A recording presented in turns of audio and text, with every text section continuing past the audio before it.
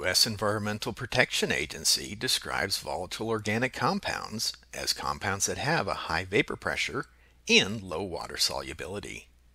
VOCs include a large group of chemicals that can be found in a number of products and materials used to build, furnish, clean, and maintain homes and buildings. They can also be found in a number of personal care and consumer products.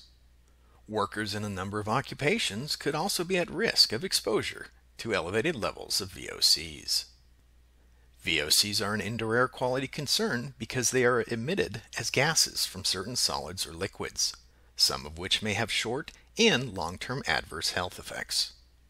Concentrations of many VOCs are consistently higher indoors, up to 10 times higher than outdoors, and VOCs are emitted by a wide array of products numbering in the thousands, reports the EPA.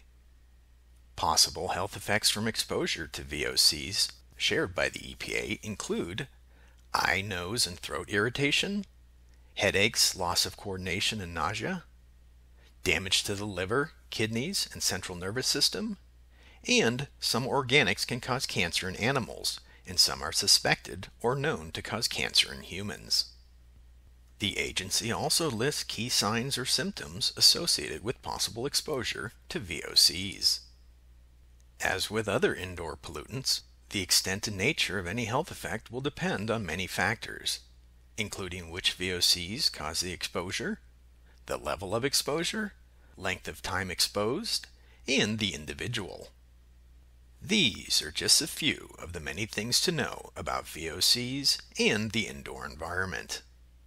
To learn more about this or other indoor air quality, industrial hygiene, environmental health, or safety issues, please visit the website shown on the screen.